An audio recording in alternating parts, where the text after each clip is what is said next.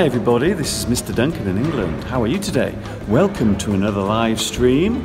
And yes, I am with you once again on a Sunday afternoon because this is live English.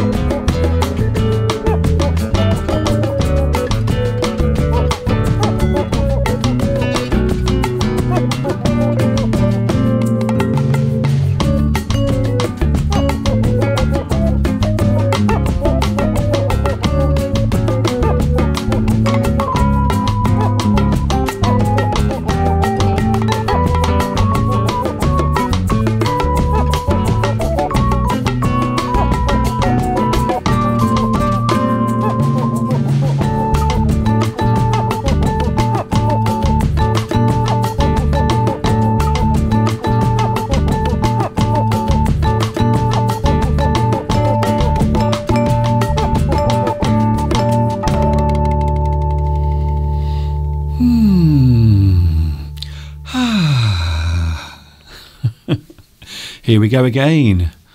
Have you washed your hands? Are you all nice and clean, ready for another super duper live show? Yes, it is English Addict live on a Sunday from the birthplace of the English language, which just happens to be English.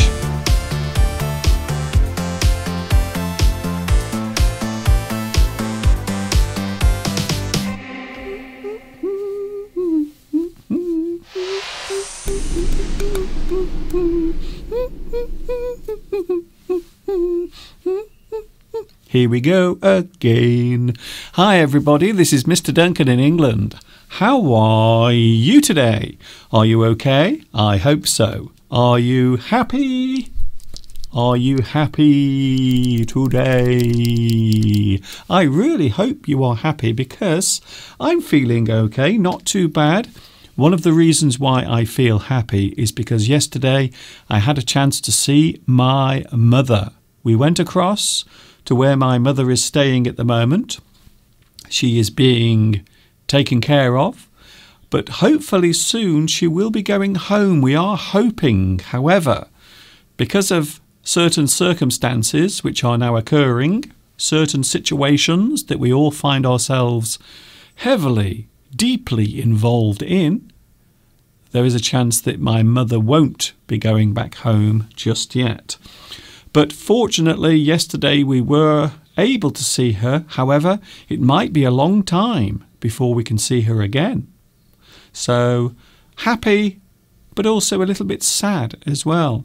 Of course, I don't need to mention the situation, although we will be talking about it today. We are talking about lots of things today. We are talking about words you can use to describe something that isn't real, because last week I was talking about reality and real things and the things that we can see around us and the things that we judge as real. So I thought it would be fun to have a look at some words that express the opposite, which is fake, things that are unreal or don't relate to reality. So I thought we would look at that in a few moments. Lots of people already joining me. And yes, of course, We have almost made it to the end of the weekend. I hope your weekend is going well so far, despite all of the problems in the world. Yes, it's Sunday.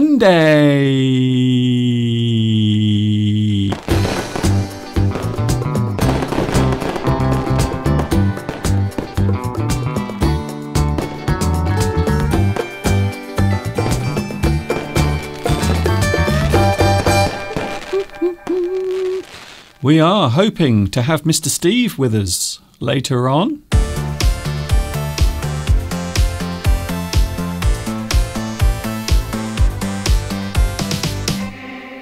I didn't mean to press that button. I'm sorry. I'm very sorry. I didn't mean to press that button. I pressed the wrong one.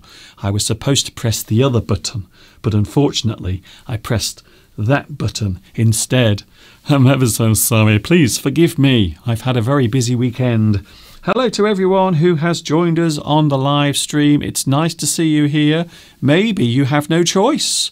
Maybe you have no choice about sitting in front of your computer because now you are isolating yourself from other people. So this is a situation that is being talked about everywhere. Last night, after I got home, after visiting my mother, I got back home and I put the television on and I watched the news. I know, it was a mistake to put the news on. And all they were talking about was coronavirus. All they were talking about was coronavirus this and coronavirus that. Viruses here, viruses there, viruses everywhere. So the news wasn't really discussing anything else. So it's almost as if nothing else is happening in the world at the moment, only coronavirus. However, there are many other things happening in the world, many things happening that are related, not directly, but they are related to coronavirus. So maybe sporting events. So maybe you were going to see a football match, or maybe you were going to see a movie at the cinema, and now you can't because those places have been closed down, or maybe the event you were going to see has been cancelled. Later on, we are going to have a look at some buzzwords relating to coronavirus. And I thought, why not? I know we shouldn't be talking about it all the time. However, I thought we would have a look at some coronavirus buzzwords after Mr. Steve joins us in around about 20 minutes.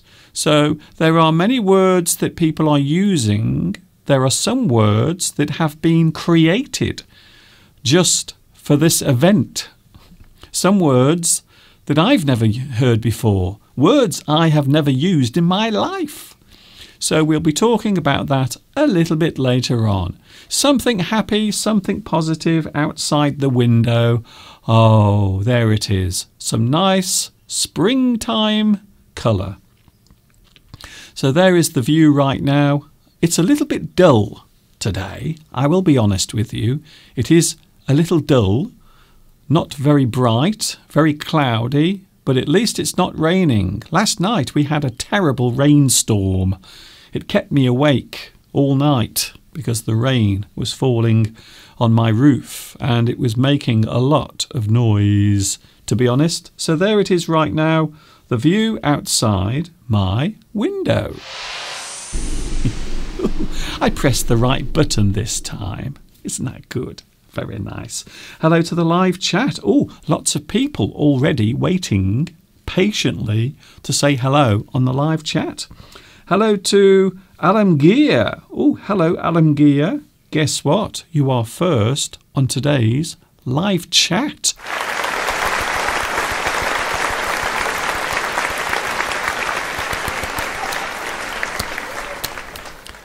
I really can't control my excitement. Hello, Alamgir. Welcome, and it's nice to see you here today. Lee Julia is here as well. Grace Chin, Louis Mendez. Also, Berlin for you. Haven't seen you for a long time. I know that you used to watch my live streams very regularly. Also, Marwa. Palmyra is here. Of course, don't forget Palmyra and Lewis are two of my moderators. So don't forget, behave yourself. No naughty behaviour, no swearing, no bullying, or you might get kicked off by my bodyguards, my live chat bodyguards. Ooh, very nice. Christina is here. How are you, Mr Duncan and Mr Steve? I am locked in the house, but it is necessary to struggle or fight against. So you are fighting against something, or you are trying to stop something from getting worse. So Christina, I'm sorry to hear that you are stuck in your house. However, I can make one promise now. I am going to make a promise, and you can record this. And you can say, Mr Duncan, do you remember when you made that promise? So now I am going to hold my hand up. I'm going to put my hand on my heart. You can't see it, but my hand is on my heart. And I'm going to say now that whatever happens, I will be here with you. I will not leave you. I will not go away. Whatever happens, as long as I have my internet connection here, I will be with you. Whatever happens, I swear that I will be right here. So even if we all eventually have to stay in our houses, I can promise you now, I will stay here with you. I will be your company. And we can talk about anything. So maybe we can talk about lots and lots of different subjects whilst we are all in isolation. It hasn't happened yet. Here in the UK, we haven't done it yet. However, things are changing much slower here in the UK. So we aren't being so cautious here in the UK. I don't know why. Some people think it's a good idea, whilst others think it is a bad idea. But apparently it all relates to this particular thing that I'm going to show you now. So apparently it all relates to this. And this is a way of stopping too many people becoming ill at the same time. So what you are trying to do, you are trying to get rid of that huge peak of people becoming ill. So you are trying to spread the curve. So you can see, without protective measures, more people will become ill straight away. But if you protect yourself, if you make sure that you don't spread the virus, then you can make sure that there aren't lots of people becoming ill at the same time. However, I suppose it would be fair to say that over the same period of time, you might find that there will be still lots of people unwell. However, what it means is the hospitals won't have to deal with lots of people all at once. So you are making sure that there aren't too many people becoming ill at the same time. So prevention is always a good way of stopping bad things from happening. I think so. Prevention is always a good thing. So wherever you are watching at the moment, don't worry, I will be here. In fact, if things get worse, I might actually be with you more often. So who knows, you might have daily lessons, because maybe I will have to stay at home, just in case. So I will be here. Whatever happens, I can reassure you right now. Hello to Belarusia. Hello, Belarusia, another one of our moderators. Nice to see you here today. Vitas Nguyen is here watching in Vietnam. A big hello to everyone watching in Vietnam at the moment. Mog Mog, Amit, Hugo. Hello, Hugo. I love your name, by the way. There was a movie a few years ago called Hugo. Hello also to Anakobi, Abril, Eleanor, RHS, Zhu Yen Nguyen. Once again, watching in Vietnam, I think. Mirella Powell, also Chris Mirols, Irene. Wow, a lot of people joining me already so early on the live stream. Nice to see you here today. Beatrice is here. It's raining where I am, says Beatrice. I'm sorry to hear that. But here it isn't raining, although it did earlier. It was very heavy, the rain this morning. Da Judex says, good day, Mr. Duncan, and all of my fellows. I hope everybody is doing great. Don't forget to follow the preventative tips about the coronavirus. Yes, well, I've been washing my hands. As you know, I always carry my hand sanitizer everywhere. So yesterday when I went to see my mother, I made sure that I put lots of hand sanitizer on my hands to keep everything clean. So when I went to see my mother, anything that may be on the outside will not come in and affect my mother, because she's not young anymore. I think it would be fair to say that my mother is definitely on the list of people who are very vulnerable. Of course, the thing to bear in mind is quite often we forget that there are people of all ages who are vulnerable to infections and viruses. For example, maybe people who are receiving treatment for cancer also have low immunity. Their immunity is low, so infections or viruses will attack their body much easier. So it isn't just the elderly, it is also people who are taking or having certain types of treatment, medical treatment as well. Suzuka is here, Pachu, Mai Trang, Alessandro. Hi, Mr. Duncan. How are you here in the UK? Or there in the UK? How is it going? You know, in Italy, we are in lockdown. Lockdown in Italy. So now I have lots of time for watching your live chat. As I said a few moments ago, whatever happens, whatever occurs, I promise I will be here with you. For now, you can catch me every Sunday, Wednesday and Friday at 2 p.m. UK time. So that is when I am live with you every Sunday, Wednesday, Friday, 2 p.m. UK time, if you are wondering. And also don't forget, I love to see your likes. So please give me a big like. And if you like what you see, subscribe as well. I would appreciate that very much. Very, very nice. Anything else to mention? Nothing to mention except hello and greetings to wherever you are in the world. Hello, Hugo again. Hello, Mr. Duncan from Carolina. Carolina del Norte. Oh, I like the sound of that. That sounds very exotic. Hello, also Corrie. Also, we have Practice Bang. Hello, Practice Bang. I'm very intrigued by your name. Another thing I want to talk about now. Do you know a person in your life? Do you know anyone in your life who is stubborn? Stubborn.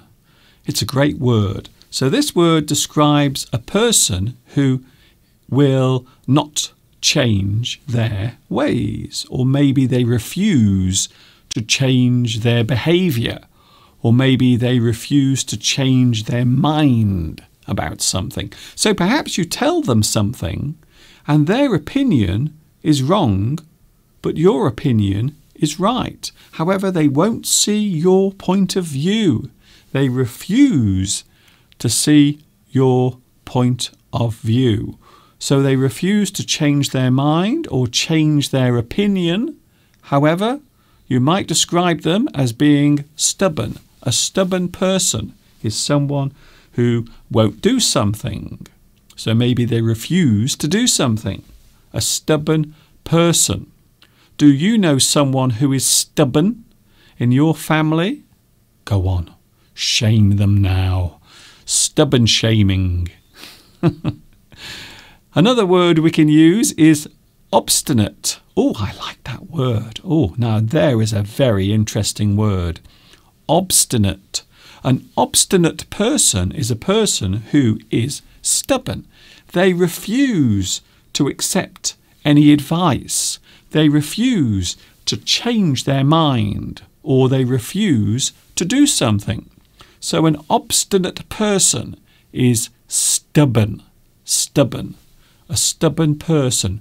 Another word we can use is, I suppose, unmoved. If a person is unmoved, it means they will not change their opinion. They will not change their thoughts or their ideas. They are unmoved. They will not change their mind. We can also say adamant. Adamant. A person who is adamant is a person who will stick to their beliefs. A person who will not change their mind. A person who will not give way to another person. They will stay with their ideas and their thoughts and their opinions. They will remain adamant. Adamant. Here's another one. Oh, this is a bit naughty. I do apologise for this word, but this is a very good way of describing a person who is stubborn. We might describe a person who is stubborn as pig-headed. Pig-headed. A pig-headed person is a person who maybe they are very selfish in their behaviour, but also they will not listen to other people. They think that they are always right. They are always right about everything, and they won't change their mind. Even if the thing they believe in is untrue or not real. They are pig-headed, a pig-headed person. Arrogant, a person who is arrogant and pig-headed is someone who won't listen to other people. You won't listen to other people. They are inflexible. An inflexible person will not change. They will not change their mind. So you might describe a person as inflexible. If they are inflexible, they won't change their mind. They won't change their opinion. They are completely inflexible. They won't change their opinion. Oh, here's a good one. A person who is very stubborn. So you can say stubborn as a mule. A stubborn person is a person who will not change their mind. So maybe if you imagine an animal, maybe you are trying to take your dog for a walk, but the dog doesn't want to go with you. So the dog will try to pull away. The dog doesn't want to go for a walk with you. The dog is being stubborn. But in this sense, of course, we are using mule. Mule. So a mule is a type of horse, donkey. It looks like a donkey, but it might also be a mule, a horse. So it has the characteristics of a donkey and a horse. Have you ever seen a mule? It is a very strange looking animal. So as stubborn as a mule. And I suppose finally we can say that a person who is stubborn is a person who is fixed in their opinion. They won't change their mind about what is going on. So maybe you try to convince someone to change their mind or to behave in a certain way. Some people are being very stubborn about coronavirus because they are refusing to wash their hands all the time. Some people are refusing to stay isolated. Some people refuse to do it. They are being very stubborn. So a person who has a fixed opinion, a person is fixed in their opinion about something. They won't change their mind. That is what they believe, and there is nothing you can say to change their mind. They are stubborn. So what about you? Do you know any stubborn people? A stubborn person. A person who will not listen to advice. They will not change their mind. My mother, can I just let you in on a little secret? My mother can sometimes be stubborn. That's all I'm saying. Please don't tell my mother I said that, please, because the next time I see her, she will put me over her knee and slap my bottom.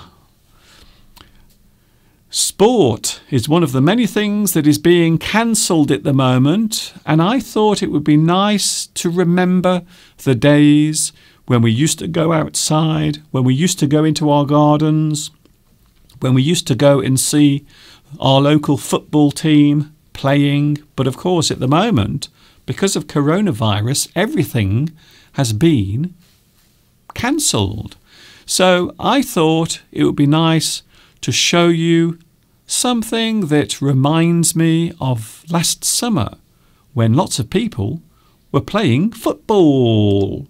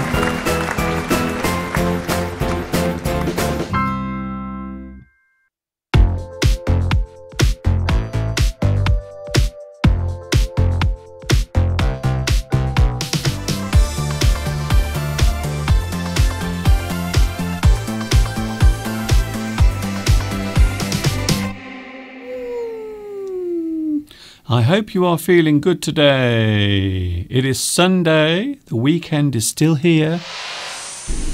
Don't worry, we still have the weekend to enjoy together. And as I said, whatever happens in the world, I will be here in this little box on your screen. So don't worry, I will not leave you alone, whatever happens. Hello to the live chat once again. We do have Steve joining us soon. Today I am doing something slightly different because we are just going to have Steve walk on. There will be no tempting Mr. Steve. One of the reasons is because he can't wait to come on. He can't wait to come here to talk to you because he's had all week without anything to say on the internet. So today I think Mr. Steve is feeling very excited to come on and talk to you. He has a lot of things he wants to discuss. We were talking about things that are real and unreal last week. Well, we were talking about reality last week. Did you see my live stream? Last week I was outside and I was talking about real things, reality. However, there are lots of words we can use to describe things that are not real, such as fake. something is fake. It is not real. Something that is artificial is fake. Maybe we can also say, unreal. So something that is unreal is fake. It is something that is not the real thing. I'm sorry, that man over there, he is wearing a wig. His hair is unreal. It's not real. It's unreal. Maybe if you see something on television that is supposed to be real, maybe if you watch reality TV, you might see something that is staged. So it isn't real. It is being performed. It is something that is not real. So quite often when you watch television, do you watch reality TV? Quite often, reality TV is not real. It is actually staged. It is pretend. It is not real. It is put on. So put on means, well, it can mean two things. It can mean to put clothes on your body. So you put on your clothes. However, we can also say put on if something is being done, but it's not real. It is just pretend. You put on something. You don't mean it. It is not genuine. It is not real. Pretend. So you might be pretending to do something. I know when I was a child, I always used to pretend to be a certain character from Star Wars. I know I've mentioned this before. So when I was a little boy, I used to pretend to be a character from Star Wars. You know which one I'm on about. What do you mean, Jar Jar Binks? How cheeky. How rude. How dare you? Wait there. How dare you? Yes, thank you, Greta. How dare you? So pretend to do something that isn't real. You pretend. Children often pretend. Stage. You stage something. You stage something to make it look real. Imitate. Imitate is copy. So maybe you copy something to make it look like the real thing. Imitate. Some people can imitate certain sounds. They are very clever because they can imitate other sounds. Some people can imitate the sound of other people's voices. Imitate. So if something is being imitated, it is being copied. It is not the real thing. Ooh, virtualize. Oh, I like that word. Now that is a super word. Virtualize. If you virtualize something, it means you make it real. You make it appear real. Quite often in computers or in computing, you will often say virtualize. So you represent something on a computer to make it look as if it is the real thing. You virtualize something. I like that one. Simulate is another one. So you are not doing the real thing. You are simulating something. You are doing something, but it isn't the real thing. It is simulated. So if you simulate, it means you copy. You do something, but it isn't the real thing. Ooh, I like this one. If you are a fan of Blade Runner, you will know this word, replicate. You copy something that looks exactly like the thing that you are copying from. So if you replicate something, it means copy. You make an exact copy or something that looks realistic. Replicate. I like that one. If you replicate something, the thing you replicate is a replica. Replica. The word replica means something that has been copied. It is a copy of something. Replica. I like that one. Maybe you are a person who wants to make your own money.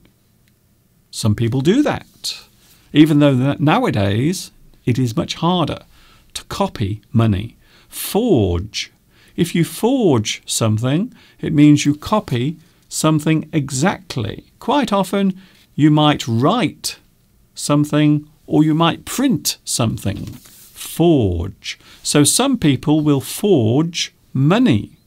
They will make money. Even though it's not real money, they will forge the money. We will describe that thing as a forgery. I'm sorry, we can't accept that money. It isn't real. It's a forgery. Forgery. Ooh, I like that one. Here's another one. Maybe smokescreen. You are trying to deceive someone by giving them a false impression. You might use a smokescreen. So this particular phrase is used as a sort of representation of deceiving someone. You try to do something that appears like something else. You are trying to hide the truth. You are trying to disguise the truth. You use a smokescreen. A smokescreen. So it's not literal. Also, a falsehood can be something that's not real. It is a lie. You tell a falsehood. Something is not real. It is false. Then we have, oh, I like this one. We have untruth. So an untruth is something that is not true. Untruth. You might tell an untruth. An untruth. Deception. Well, you use something that isn't real to deceive someone. You use deception. I like that word. That's a good word as well. Finally, I suppose if you want to pretend, or maybe you want to cheat, or maybe you want to give a false impression, you can always lie. So lie, deceive, something that is not real, something that is untrue is a lie. So I hope you enjoyed those words. So that clears all of the conversation we had last week about reality. So real things, fake things, truth, dishonesty, real, fake. Oh my goodness, I've just noticed there are lots of people chatting away, and I think quite a few of you are excited because Mr. Steve will be here soon.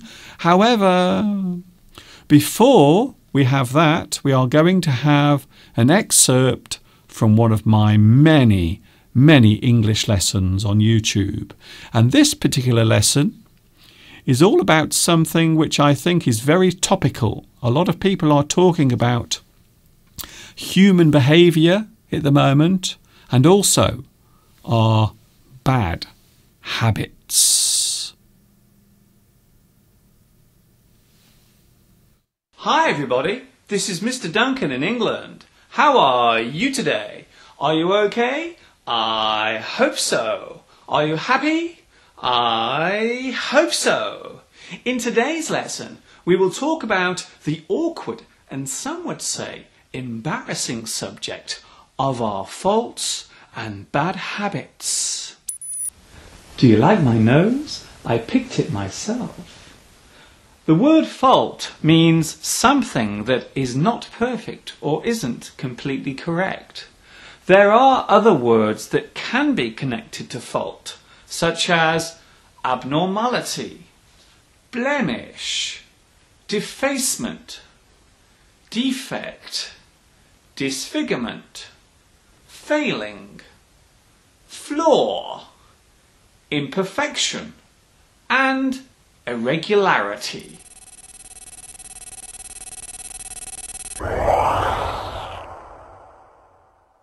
All of those words you just heard relate to the appearance of something or how it looks. However, the word fault can also be used to show a wrong action. We can say, it is your fault. That is your mistake. You did that wrong. That happened because of you. You must take the blame for this. You really screwed up. When we use these sentences, we are telling the other person that they are responsible for the mistake. We are blaming them for it. Of course, a fault can also be related to another part of our behaviour. Bad habits. Bad habits are things we do that annoy other people, or may appear unpleasant, rude, or even dangerous. There are many bad habits around. For example,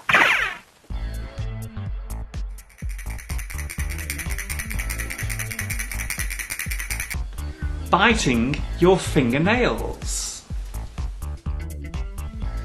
Talking with your mouth full of food. picking your nose,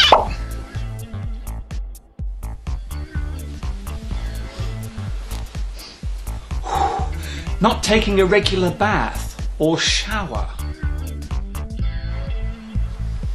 being late for an appointment, watching too much TV,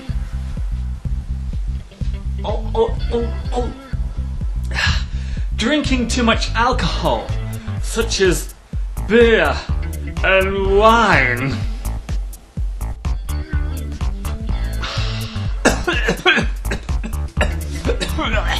Smoking cigarettes. Not changing your socks.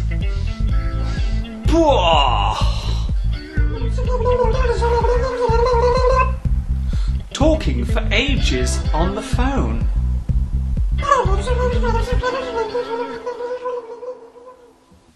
There are other words that can be used to describe our personal habits, such as custom, eccentricity, foible, idiosyncrasy, oddness, peculiarity, quirk, routine, and shortcoming. What's that smell? Oh no! It is fair to say that nobody is perfect. We all have little habits or something we do that annoys others. Sometimes they may be hard to accept. They can even lead to the breakup of relationships, such as marriage. So it is true to say that everyone has some little fault that is a part of his or her character. The only way to really deal with it is to try and live with it, or the consequences could be disastrous.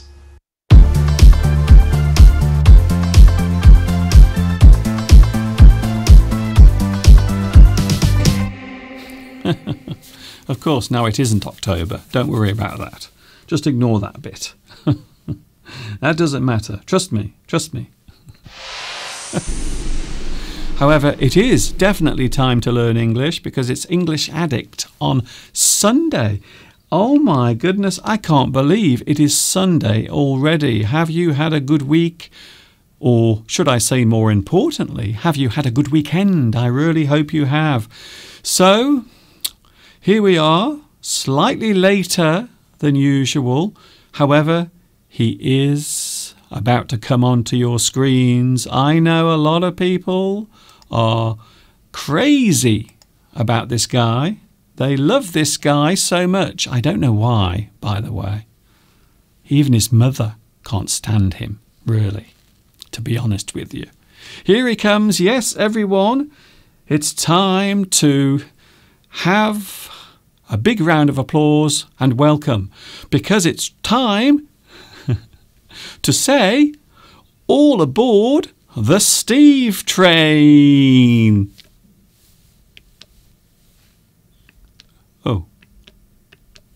It isn't working. My choo-choo isn't working. Why isn't my choo-choo working? I can't believe that. After all that build-up. My choo-choo isn't working. Where's my choo-choo gone? Well, that's not very nice, is it? I've lost my choo-choo. I'm going to see if I can find it. There it is. There's my choo-choo. Let's try it again, shall we? All aboard the Steve train.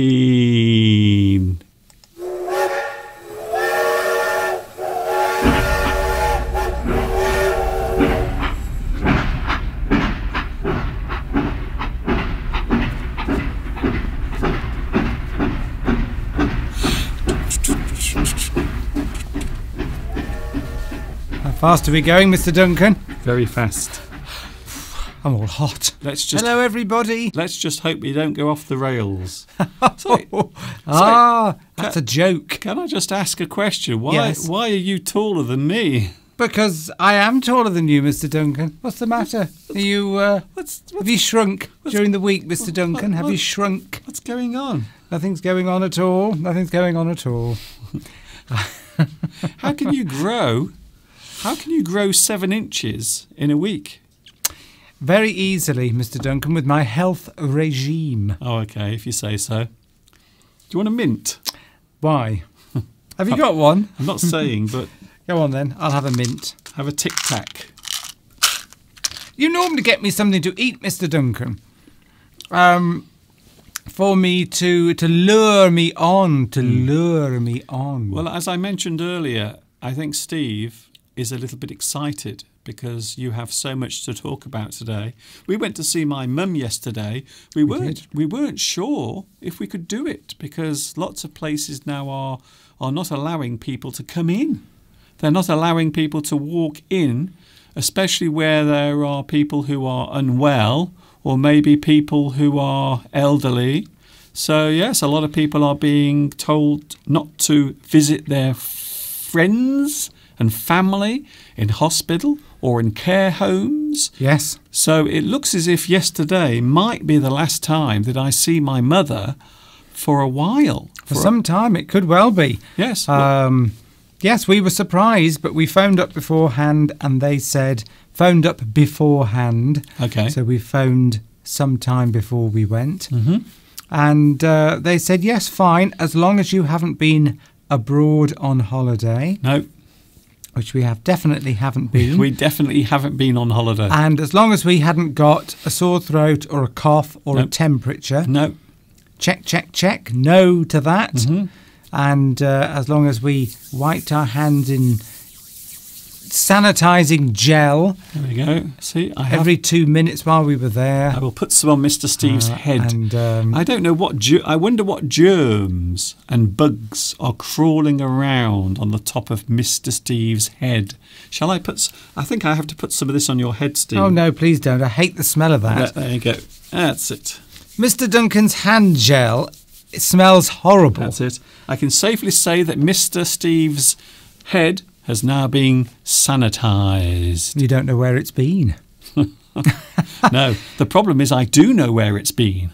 Thank you to everybody who's saying hello to me and hello to you all back. Too many to mention, Mr. Duncan. There are so many of them. So it's lovely to be back. It is. Yet again. I was going to do some gardening today, but it's still very wet outside from all the extreme weather that we've been having over the past few months. There is the view outside now. Oh, look, there's a little pigeon sitting in the tree. The pigeons at the moment, they are all trying to find a mate. Ooh, they're getting very frisky, very excited because it is the mating season for lots of birds. So there you can see in the distance there is a pigeon sitting alone, waiting patiently. Maybe it is a male waiting for a female to come along. Could be. Or it might be a female waiting for a male to come along and say, "Hey, hi there, lady pigeon. You are gorgeous. Come on, let's go. Let's fly away together and make some babies." Another bird just flew into the tree there, just onto to the right Oh, I see. I of the didn't. pigeon. Another little bird there on a branch. There we go. Oh, It just yes. flew off. I don't know what that was. Anyway, That's the ano- tree that I planted 7 years ago, yes. and it was probably about as high as my waist when I put it in, maybe a bit higher. Just a few inches.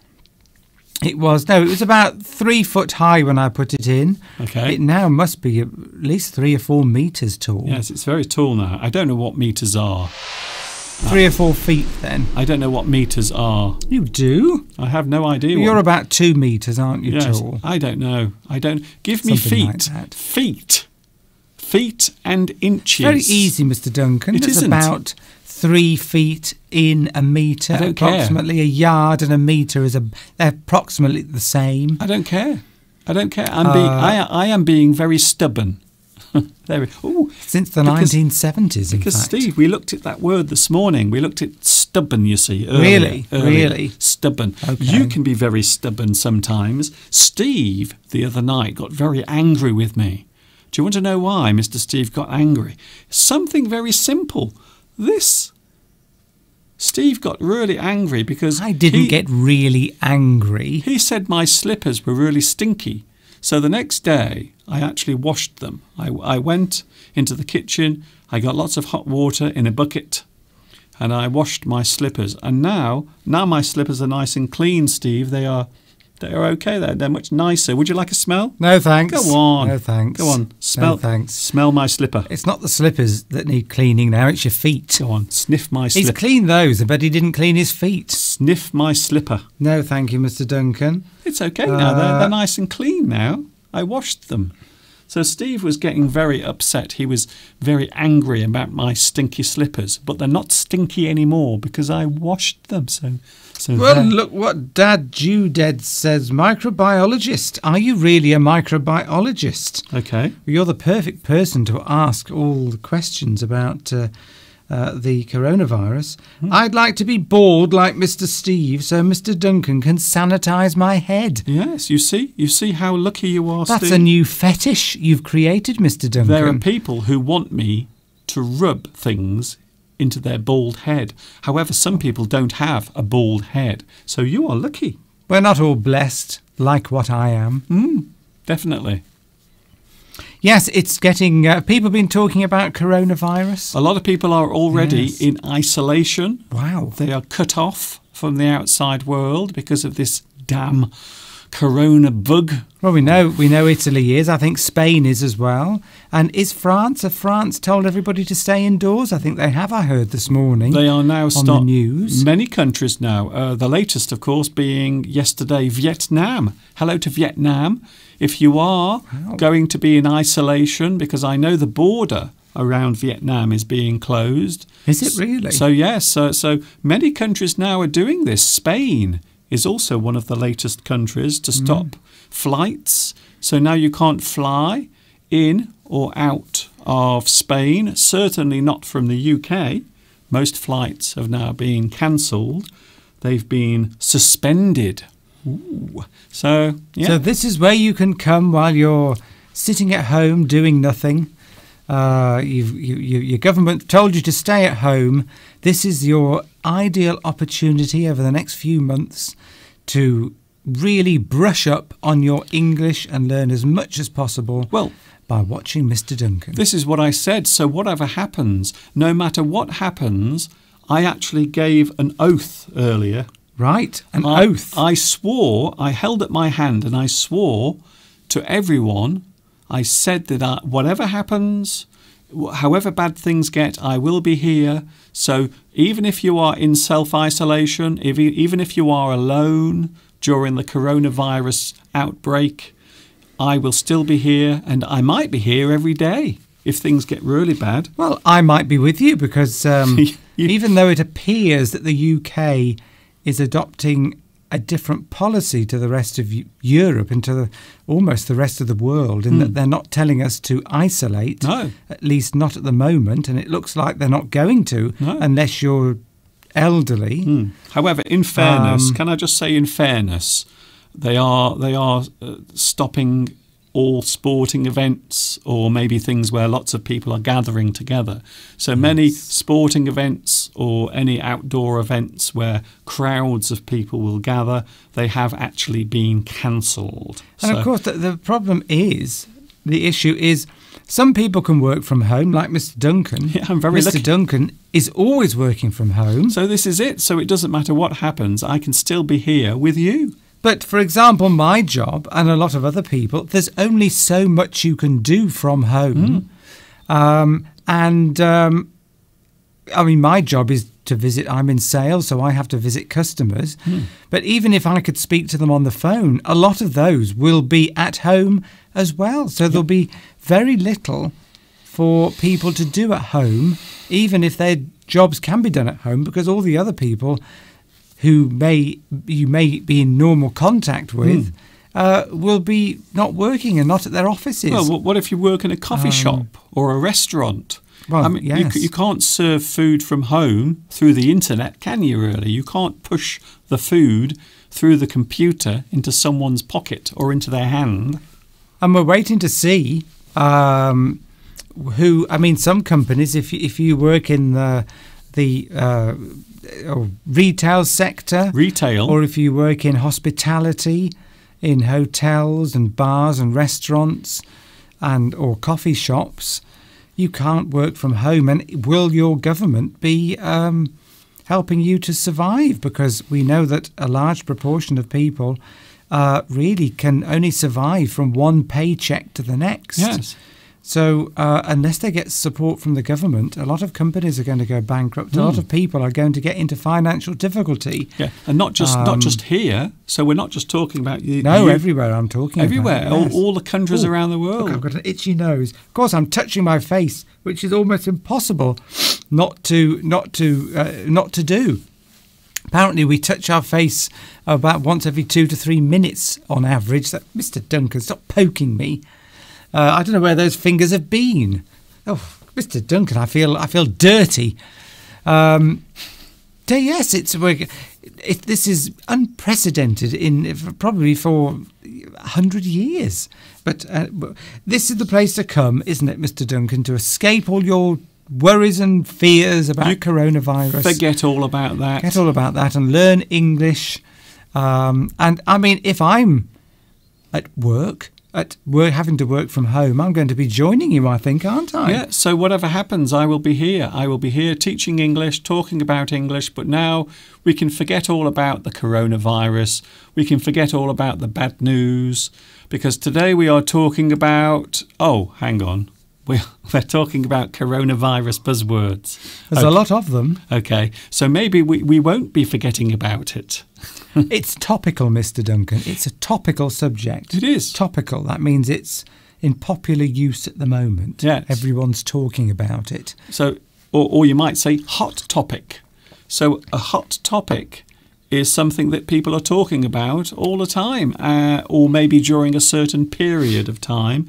So today, maybe coronavirus or the coronavirus buzzwords. Here's a good one, Steve. Here's a good word for our buzzwords. Pandemic. Pandemic. Yes. And this is something that the World Health Authority has recently said, we are now going to say that the coronavirus outbreak is now a pandemic. So we have, well, there is another word, isn't there, Steve? Epidemic. Yes. So epidemic means maybe an illness or disease that's spreading in a localised place. In one country. One country. However, pandemic, there it is, pandemic means... throughout the entire world. Everywhere. Yes. Pan means everywhere, yes. doesn't it? So when we talk about pan, it means just spread over a huge area, or in this case, all around the world. So many countries now are reporting cases of coronavirus, and they have declared it as a pandemic. There's one country where it hasn't been reported, and that's Antarctica. Hardly surprising because there aren't many people there. But that apparently is the only... So strictly speaking, it's not a pandemic because it's not in Antarctica. But, of course, technically, because there's nobody living there, then it is. Is it the penguins that live... Or the polar bears? Oh, no, Antarctica is the polar bears. We got mixed up with that a few months ago, didn't we? We got into a lot of trouble. Yes. Can I just tell you how much trouble? It was in all of the newspapers. There were people outside my door with burning torches. They wanted to set fire to the house. They wanted to hang Mr. Steve by his feet.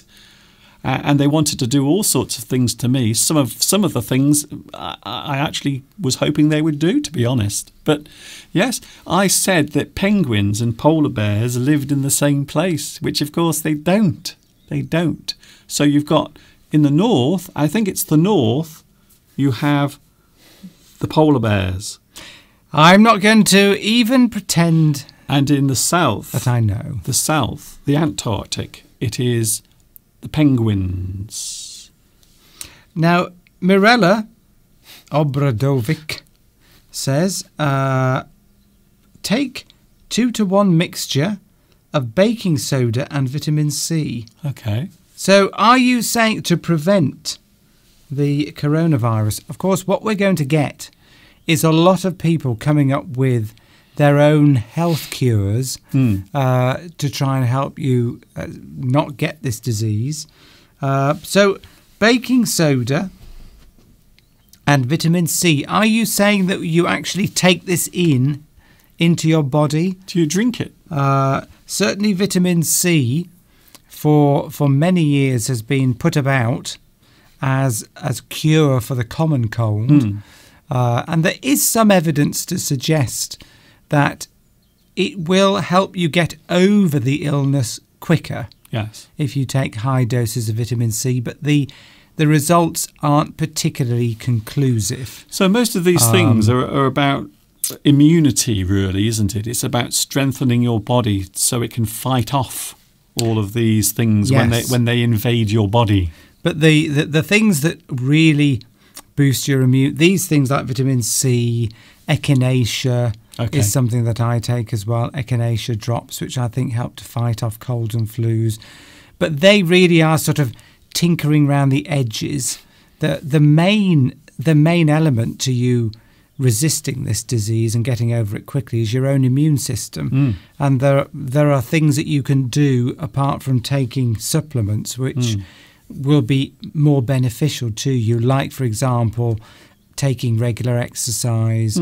Although at the moment I wouldn't do that. Not getting, well, on your own. Don't go to a gym at the moment. Don't go to a gym or walk around the town where there are lots of people. So maybe you can stay in the house and maybe you can just walk around your house. Sunlight is a good boost for your immune system because vitamin D is then manufactured in your body, so that's good for you. Vitamin D. Get plenty of sleep. It sounds obvious, but if you get plenty of sleep, that really keeps your immune system in peak working order.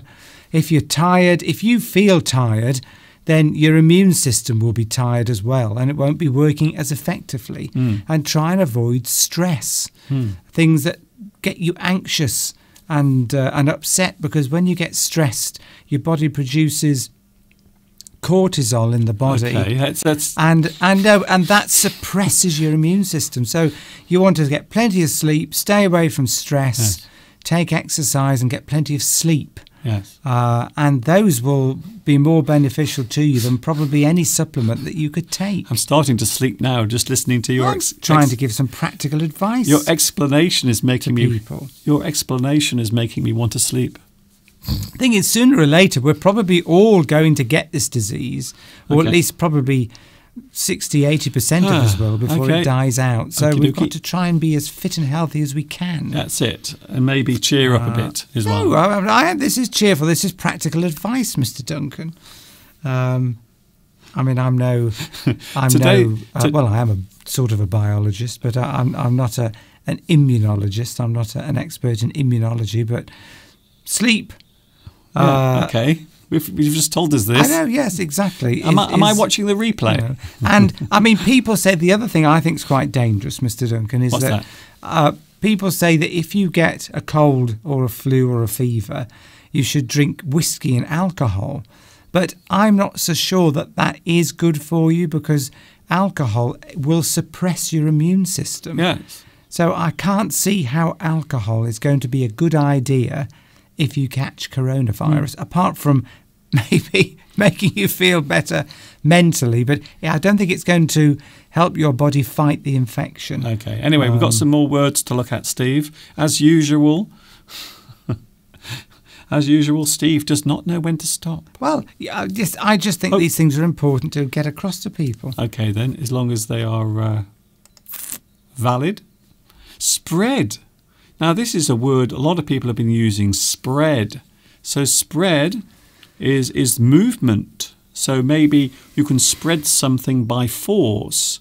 You might spread some butter on a nice hot piece of toast. Or on a tea cake. Yes. Or a hot cross bun. Ooh, are we having hot cross buns later? I'm having a hot cross bun, and Steve will be having a tea cake because he is very stubborn. Not stubborn. I just get indigestion with hot cross buns. So Good. I'm going to have a tea cake instead. Okie dokie, no problem. Spread. So spread. So if we are talking about coronavirus, it is actually the transferring of the virus from one person to another. So as the virus moves around, as it multiplies and goes from one person to another, it is spreading. So the coronavirus is spreading. It will spread as people catch it. So one person will give it to another person, and then that person will give it to someone else, and maybe they will come into contact with 3 or 4 people, and then suddenly those people will also get it. And that's how you spread the coronavirus. Spread. Isolate. Now here is a word we've been hearing a lot about. Isolate. You isolate. What would you say, Steve? Yes, you keep yourself to yourself. Self-isolate is the phrase that they're using a lot in the UK. So you make the decision based on the fact that you might have, you might suspect that you could have the virus. So you could have a temperature, a cough, breathing difficulties. They're the common symptoms of this particular virus.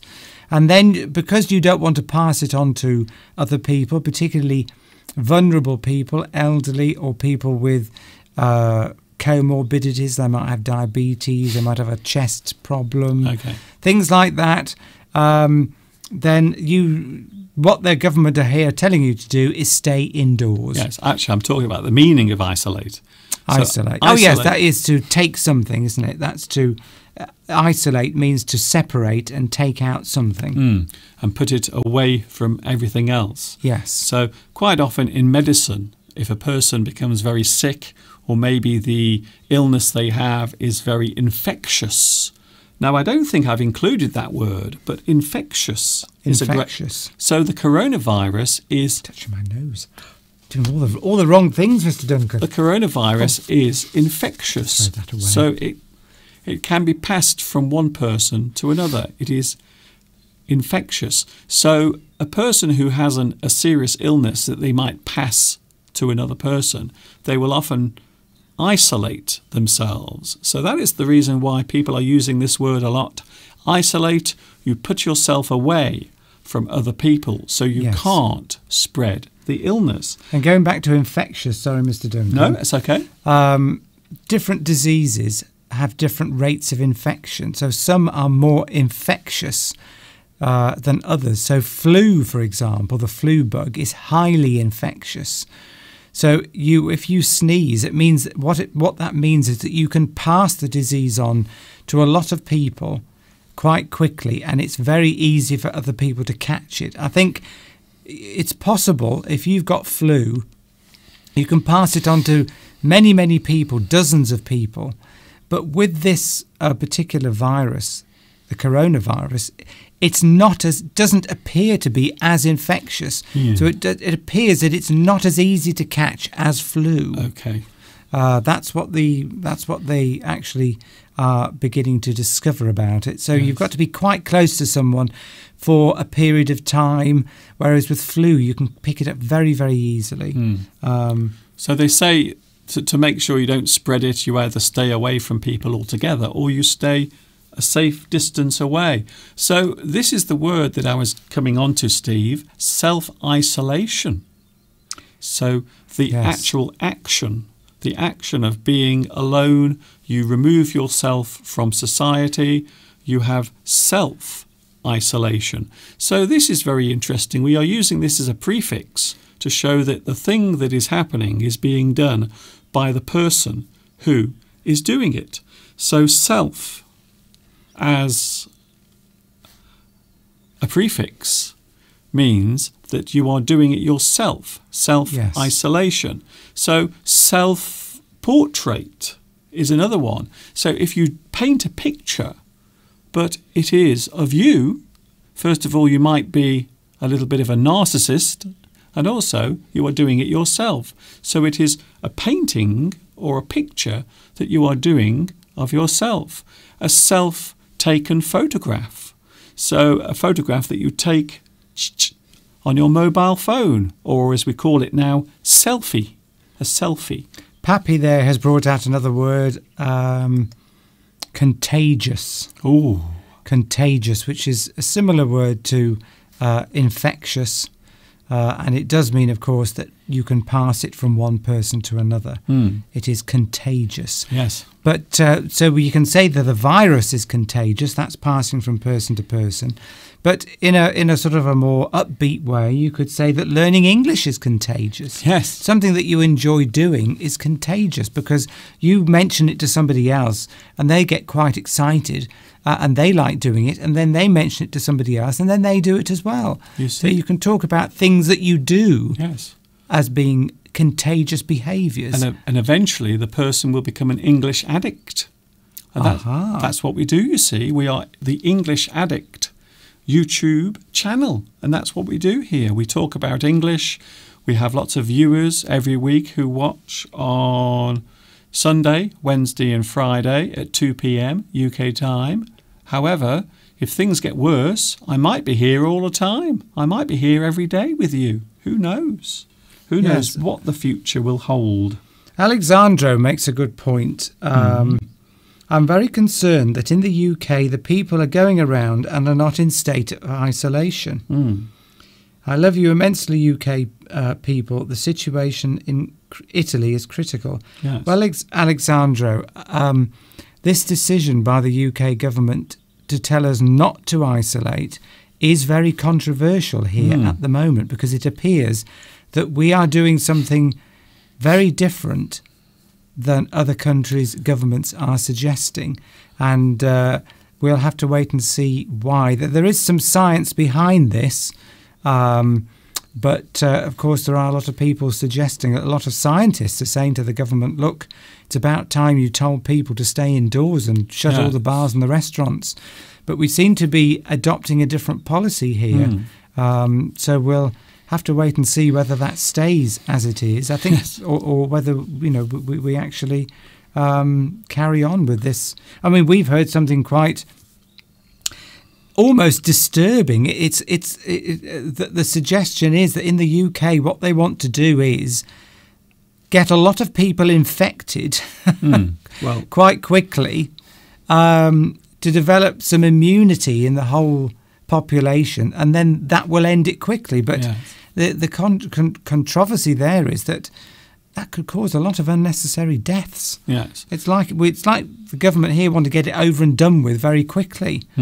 But anyway, we have to defer to the experts. I am trying to show some words here, because there might be some people who don't understand any of those words, by the way, Steve. Yes. They might only be able to say hello and goodbye. So we have to be careful not to get too carried away when we're explaining things. However, there are people... It's a bit like Brexit, isn't it? So we're having like coronavirus Brexit. So you might say that some people want to stay active and just do their normal day-to-day routine, to do things normally. However, there are other people that want to stay isolated and protect themselves. So there does seem to be a split in the things that people want to do. It's just like Brexit. It is a very good Tomek. Laughter is contagious. It is. So one person starts laughing, it makes other people want to laugh. It passes around very easily. I mean, you especially, Steve. You love laughing and laughing and laughing, don't you? I've got laughter lines because I laugh so much. Okay. I was trying to set you up for something there. Were you? Yeah. So, Corey V says that they have the Duncan virus.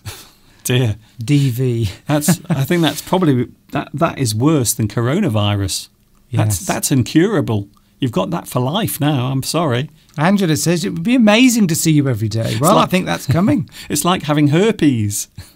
It never goes away. Hello, guys. What's the difference? Says Isan between quarantine and isolation. Well, I think they're quite similar, aren't they, Mr. Duncan? I think quarantine is forced. It can be. Yes, I think quite often with quarantine, you might be put into quarantine, even if you don't want to be put into quarantine. So you might have a virus or something that people don't understand, or maybe there isn't a cure for. So you might be forced. You might have no choice. You might be put in a hospital with a special facility, a ward that only certain people can go into. I think the difference would be that you could, isolation means that you're definitely on your own for a period of time. But if you were quarantined, you could be on your own or you could be with other people. I think the difference is they are very similar in that there is a period of time. They refer to a period of time for the disease to manifest itself, which is 2 weeks in this case. Yeah. So for the disease to come and then go. It's suggesting that you need a 14-day period. So you could say, I'm going to isolate myself for 14 days, or the government might say, you must isolate yourself for 14 days, whereas the quarantine is the same. A quarantine period is the same thing. It's a period of time whereby you're waiting for the disease to come out and then pass away.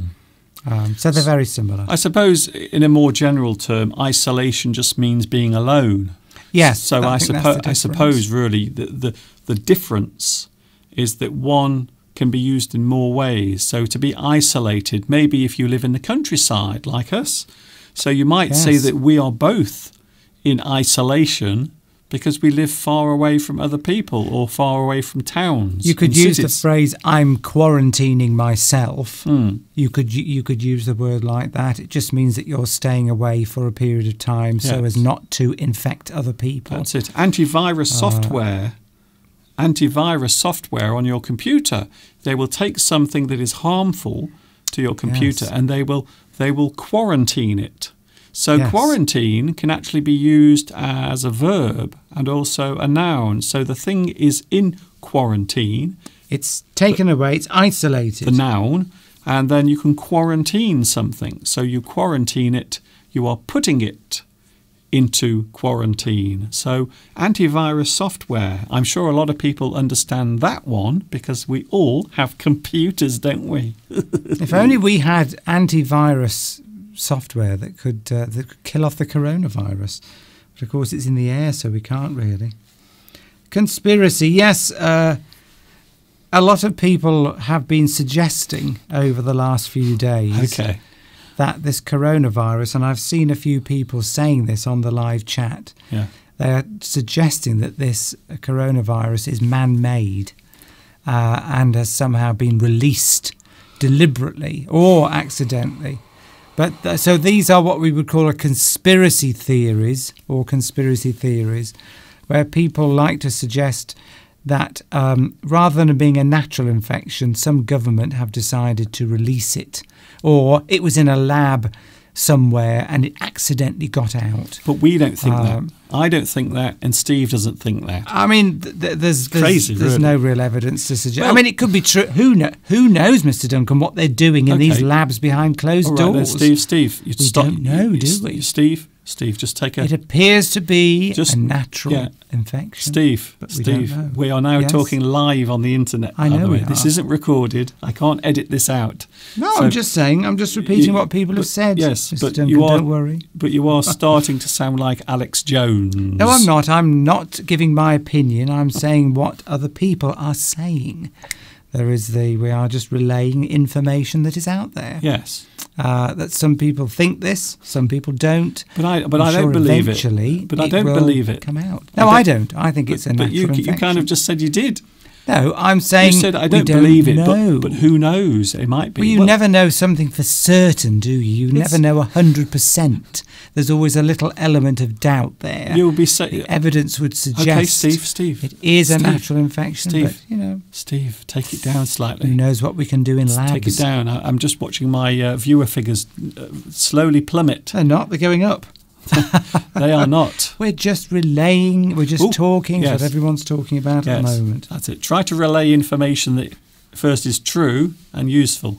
You'll be talking about... That's a lot. I'll go in a minute, Mr. Duncan. He'll be talking about 9/11 in a minute. I bet you think it's an inside job. Somebody suggested that Well, I'm only talking about it because it is being discussed a lot. And I've met with friends this week, and they're all suggesting that this is because they've read it on the internet. Yes. You can't believe everything you read on the internet. No, don't believe anything. But the problem is, if it is man-made, Mr. Duncan, then governments are never going to admit it because they're all secretly experimenting away in their labs, aren't they? So we'll never actually find out. No, it isn't man-made. It's obviously not man-made because why is it obvious? Because it's floating around in the bloody air. Yes, but anyone could have created it and released it accidentally. Goodness. Okay, then. I'm just saying it's a possibility. Very remote possibility. I'm sorry. I'm back on Wednesday, by the way. It'll be the real world on Wednesday, not the conspiracy world. Well, I'm not suggesting it. It's just what people are talking about. Okay, then.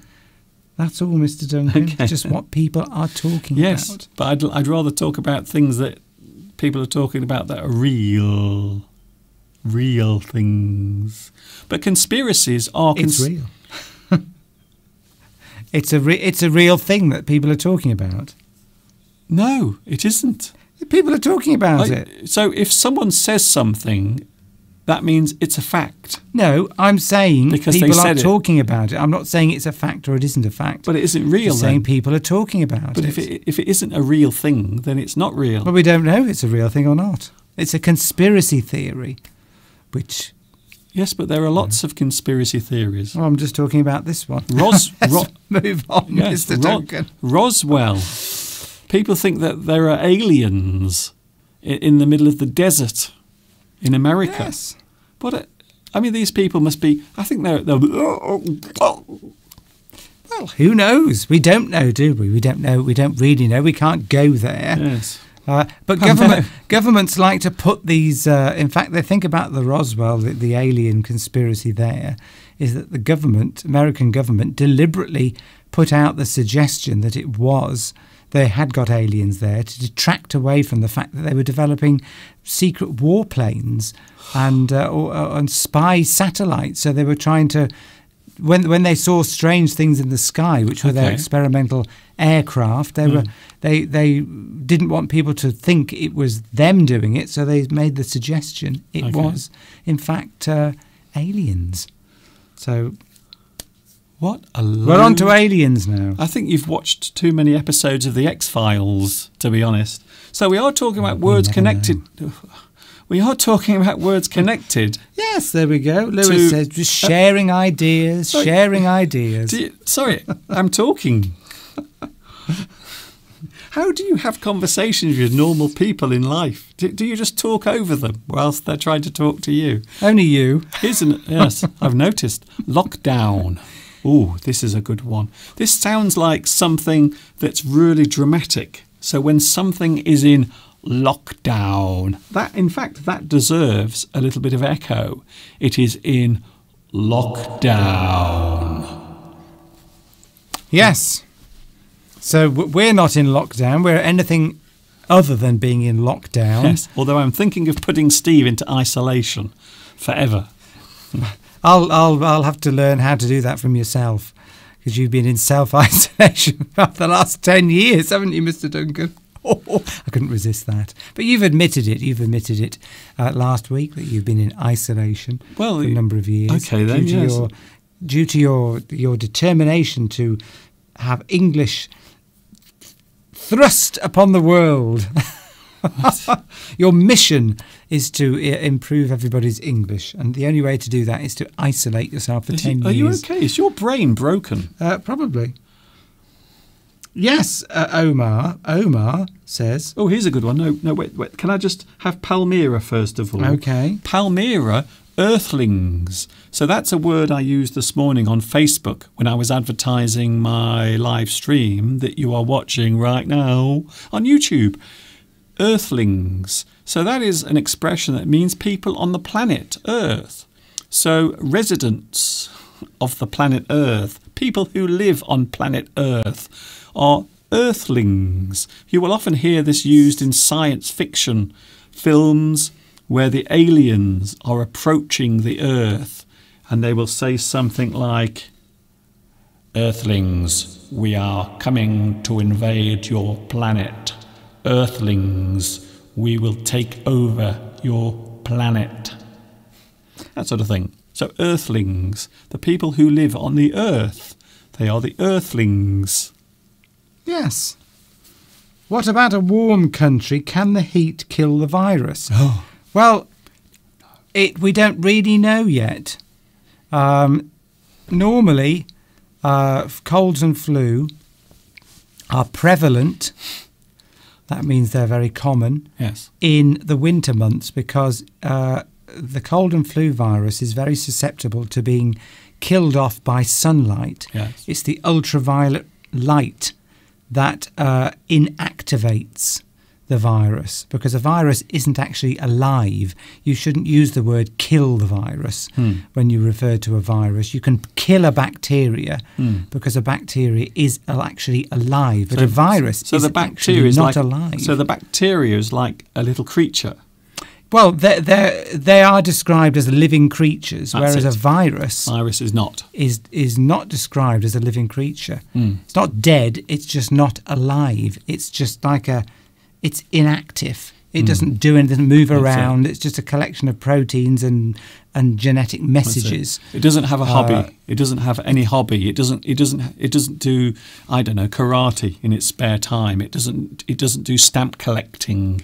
It doesn't go fishing at the weekends. So we can say kill the virus, but strictly speaking, if you were talking in scientific terms, you wouldn't use the word kill for a virus, because they're never actually they're not classed as living beings. Okay. It's quite strange, quite incredible to realise that. Okay.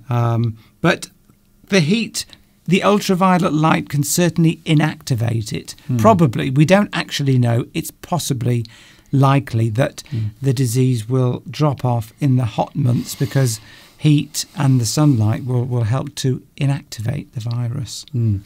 Maybe. We don't actually know. Because they often say that sunlight is the best sanitizer, the best disinfectant is sunlight.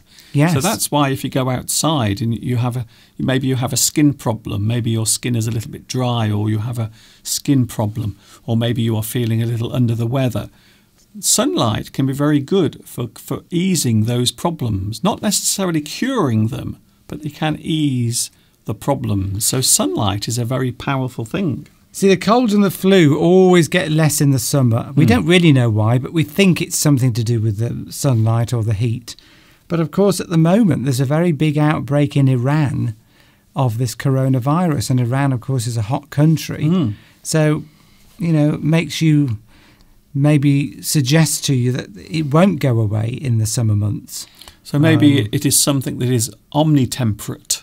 So maybe it can live in different temperatures, hot or cold. Omnitemperate. Is that a word that you've just created, Mr Duncan? I have just made up that word. Omnitemperate. Omnitemperate. It means something that can bear hot or cold temperatures. It might even be a real word. If it isn't, it's my word. Somebody look it up. Omnitemperate. Omnitemperate. Or omnitemperate. Omnitemperate. Interesting, Mr. Duncan. Does that word exist? Somebody tell us. If it doesn't, you're claiming it. Yes, it's right mine. now. It's It'll be the OED. I have copyright on omnitemperate. Marina says Steve loves conspiracy theories. Well, I do, but I don't believe them all. No. You've got to have evidence. Where is the evidence? The problem these days is that it's very difficult to get evidence. So you don't believe that the Duke of Edinburgh killed Princess Diana then? I don't.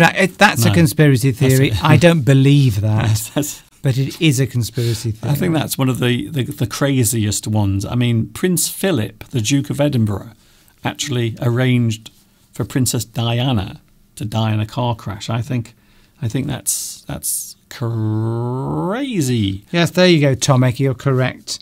The virus needs a host. It needs a cell to get into.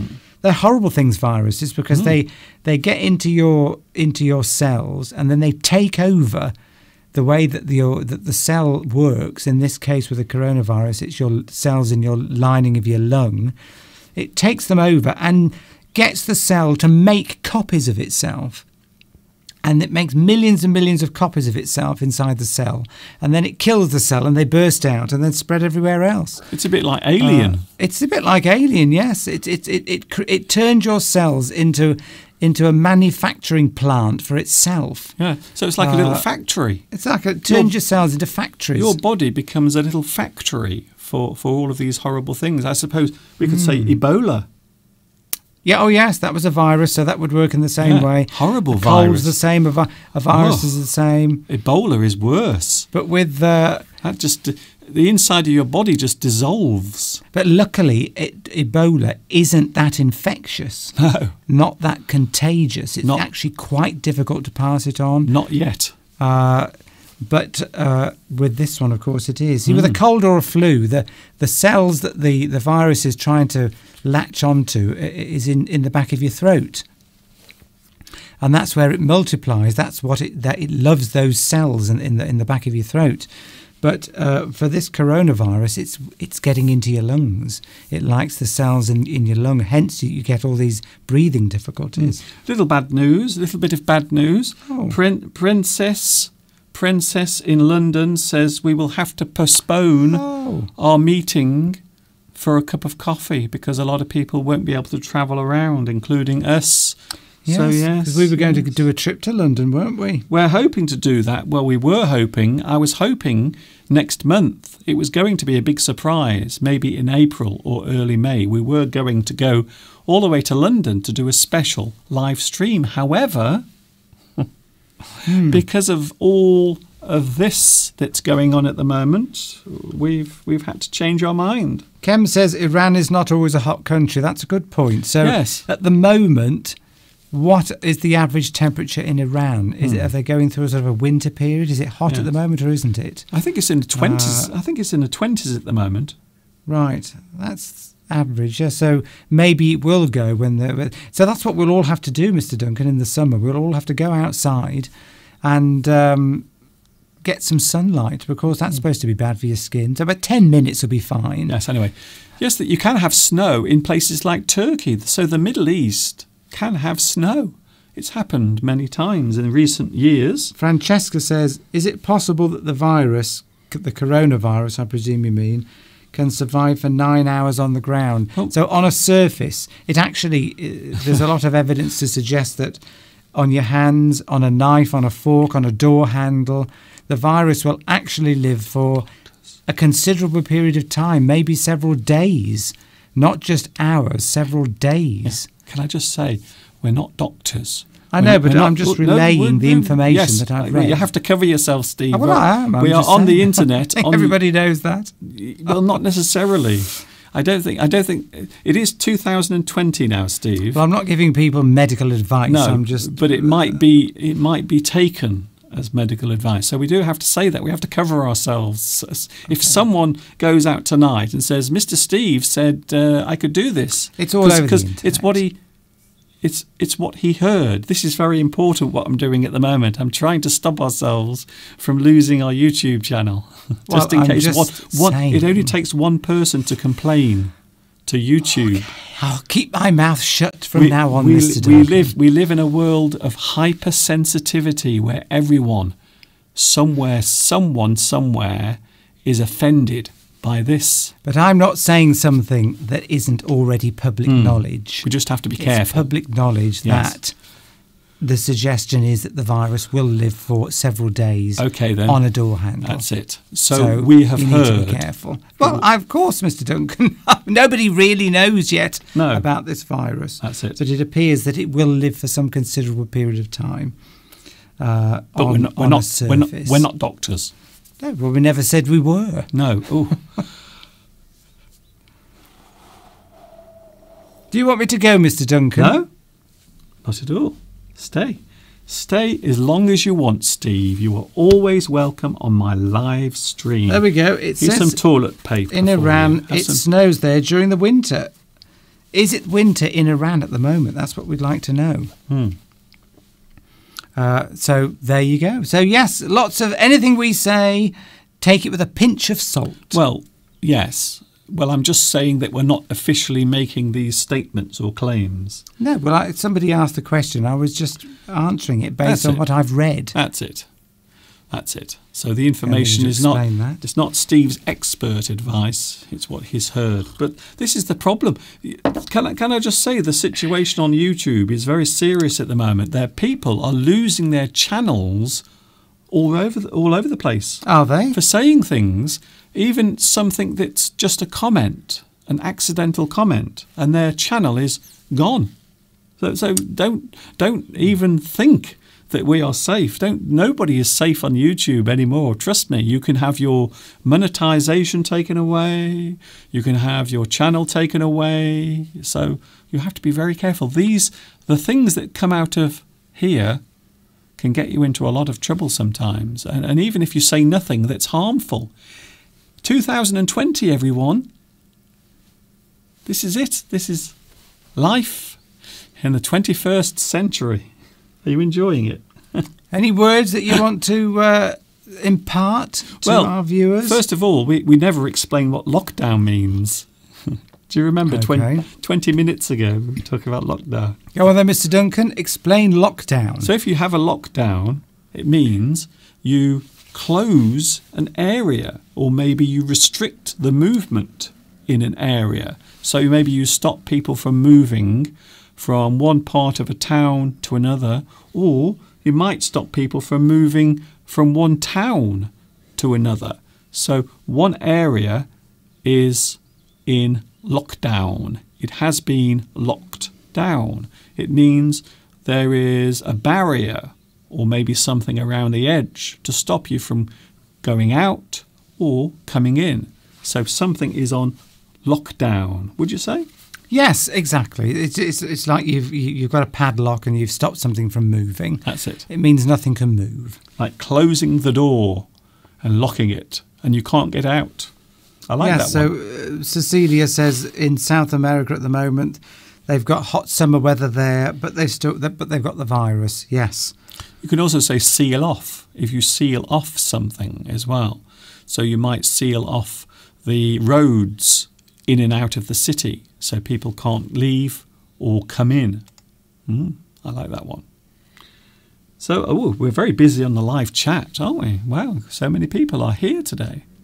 We are sharing our ideas and information that we have, Mr. Duncan. Don't panic. That's okay, CERN, but I'm on the inside of YouTube, you see. So there are lots of things that go on YouTube that I know about that other people don't know about, because it's just the way it works. I'm not making claims. I'm just sharing information. That's it. But one person, that's all it takes. Just one person can complain and it's gone forever. I'm just going to zip up, Mr. Duncan. I'm going to say nothing from now on. Steve, I'm not telling you not to say things. I'm telling you to be careful in case I don't think I said anything controversial. I didn't make up something new. No. But you don't. Information that's out there. Yes. That's been knowledge for some time. But you don't have to. That's the problem. Well, somebody asked the question, so I'm just relaying information. Okay. That's all, Mr. Duncan. We just have to be Don't panic. We just have to be so careful. We have to.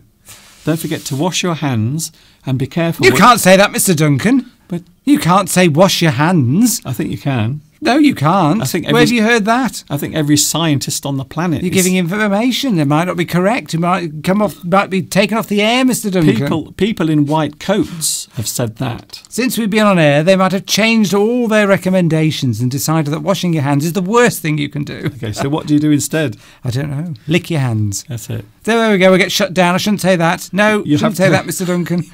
You have to bury yourself in your back garden. You have to dig a hole, jump into it, and then put all the soil on top of yourself. We call it self-burial. Of course, the problem with self-isolation is, and they've already identified this in China. Okay. Because they've been in lockdown there for some period of time. Yes. So, Mr. Duncan. Well, not the whole of China. I know, just Wuhan, yes. Basically. I would love to, you know what I would love to see? I would love to see over a billion people locked down. I think that would be amazing. Well, China have done a very good job at containing the virus. They've done a fantastic job, in fact, because it really hasn't spread outside that area at all. Whereas Europe, it's just spreading everywhere. But anyway, the point I was making is that if you are having to tell people to maybe spend 2 weeks or 4 weeks, or in the UK they're now suggesting they may start suggesting to people over 70 to self-isolate for 3 months.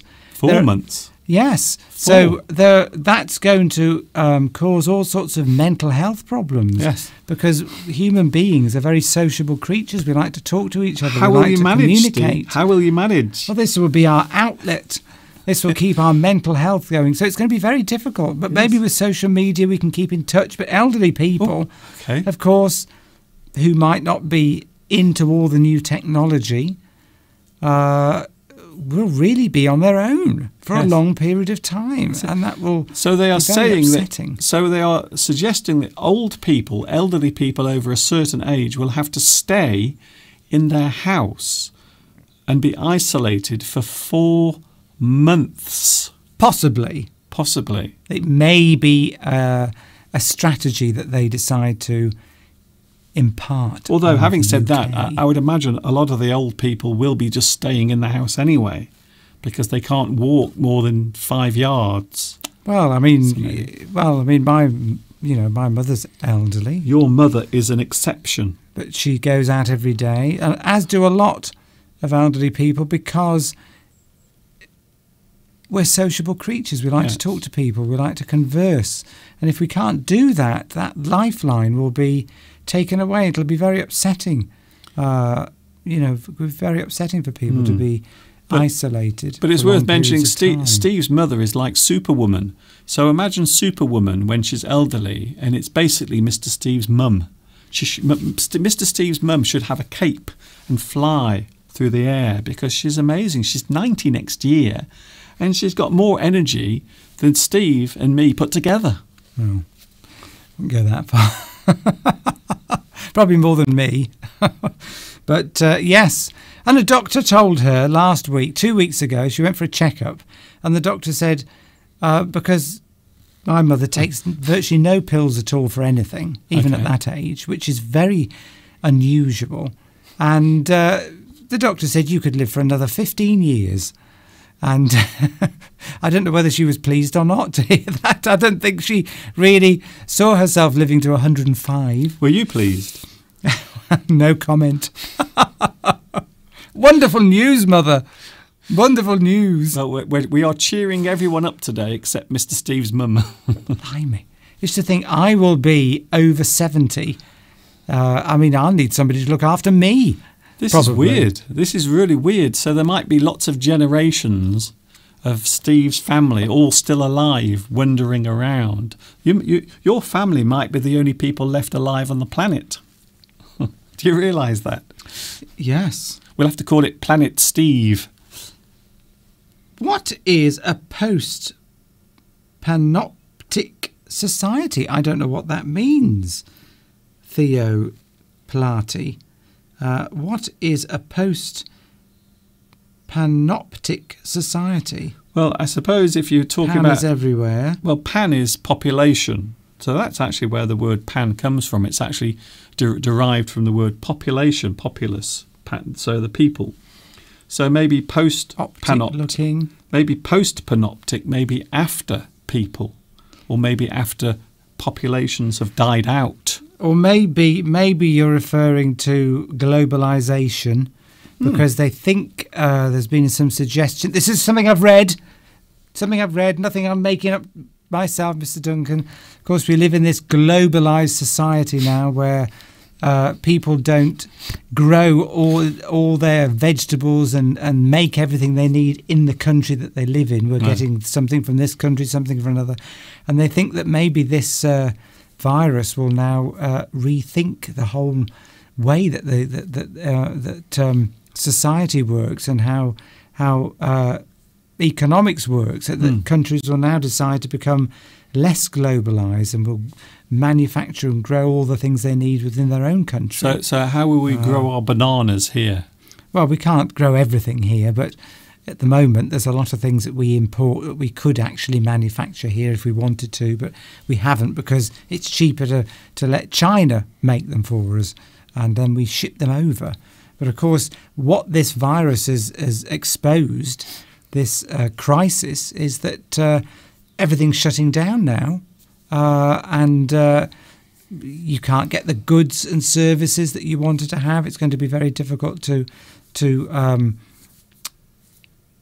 export, and people and everything. It's really going to expose a lot of deficiencies in the way that the world of economics is working, or has been working for the last 20 years. It's all been going towards globalization, hasn't it? But will that go away? Look at what's happened to the stock markets. If you're investing in shares, stocks and shares, you've had a very rough ride this week. What if you want a new iPhone? So where will your iPhone come from? At the moment, are they made in China at the moment? They are made in China. Well, yes. They're manufactured in China for an American company. Yes. So neither of those things have anything to do with the UK. So we will have to build our own iPhones. We will have to have a British version a British version of the iPhone. We will call it the Britphone. So the Britphone will be like an Apple iPhone, except it will be absolutely useless and crap. I said that.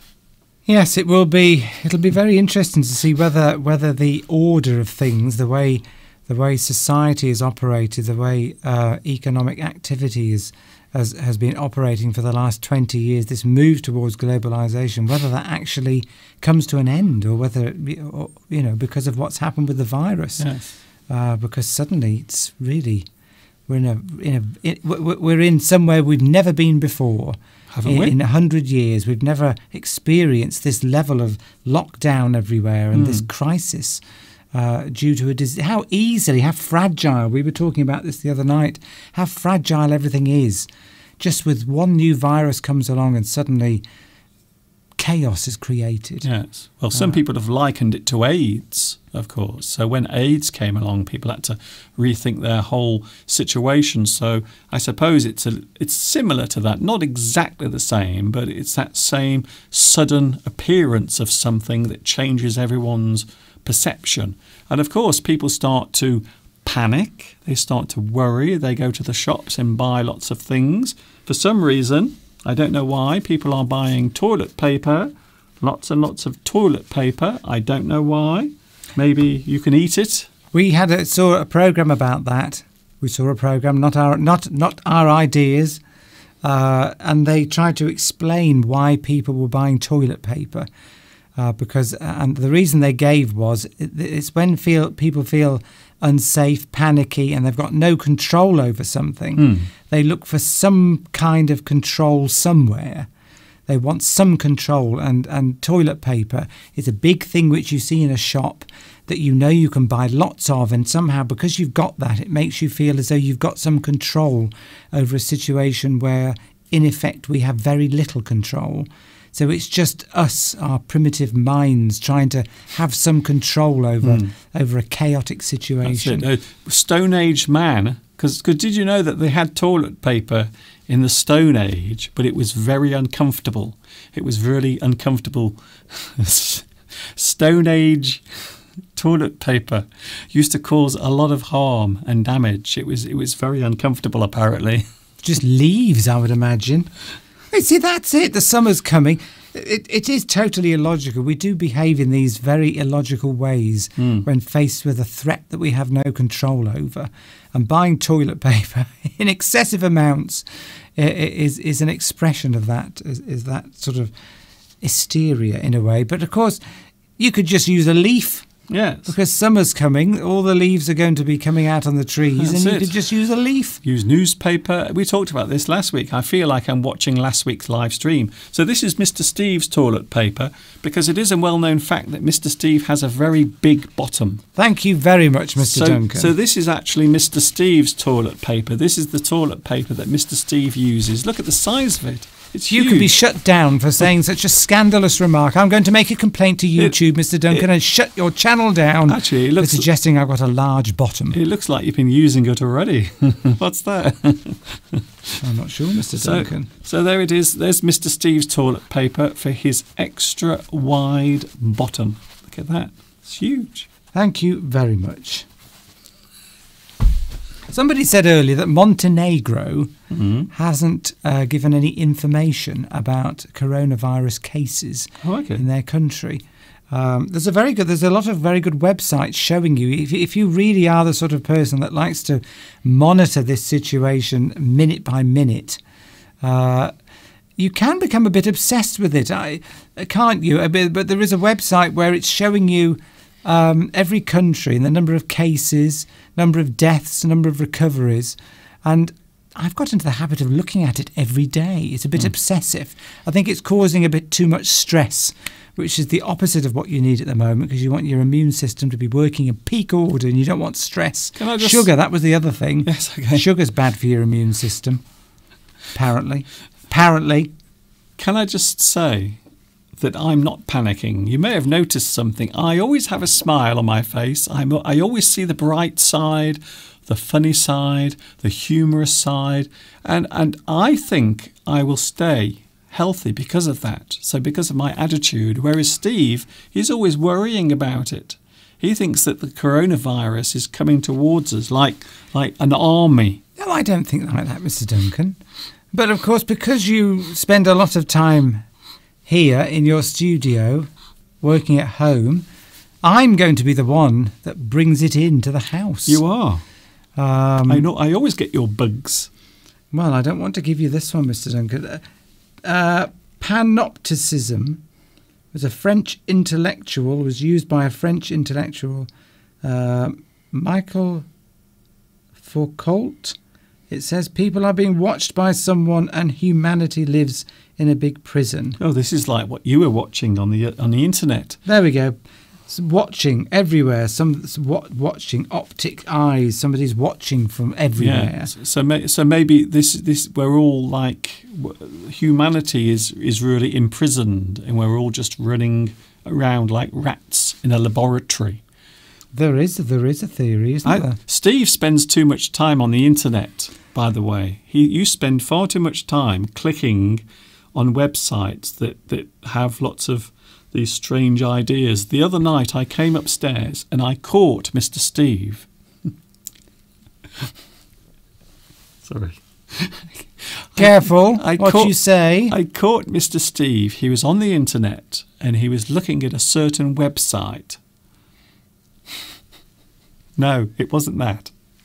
It wasn't anything like that. He did have his trousers on, fortunately.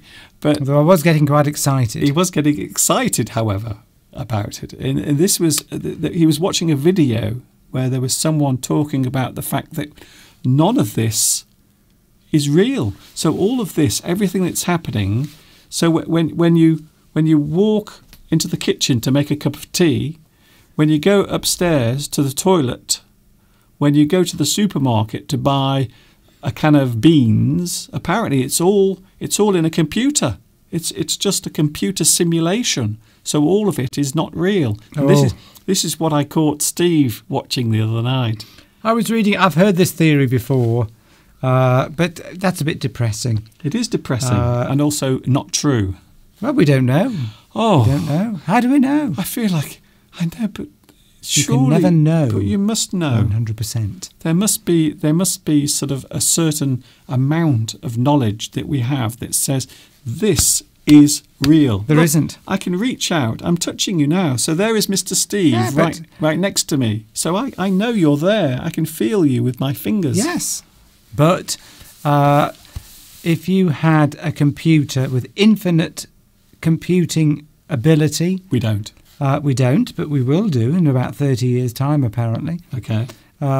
Infinite computing power, then you could create anything. Okay. And a race could have created this all in a computer simulation.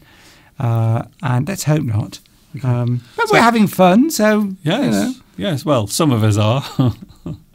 There was a comment here which I wanted to... Ooh, there's a blackbird. Wait there. There's the blackbird. Can you see a little blackbird there? That is a male blackbird. And he is busy at the moment. He is trying to find a lady blackbird to mate with. So he's looking at the moment for a lady blackbird. And then he can mate. And they can build a little nest where they can lay their eggs and raise some little chicks. So there it is, nature happening right now outside my studio window as we speak. As we speak, there it is, nature taking place. Thank you, Kem or Sem, for that explanation there of panopticism. Sism, I think I pronounced that correctly. So maybe this isn't even real. So everything around you, when you go to your window and look outside, all of that is just in a computer. Well, that's right. That's not the same thing. So none of it's real. Well, we're just computers.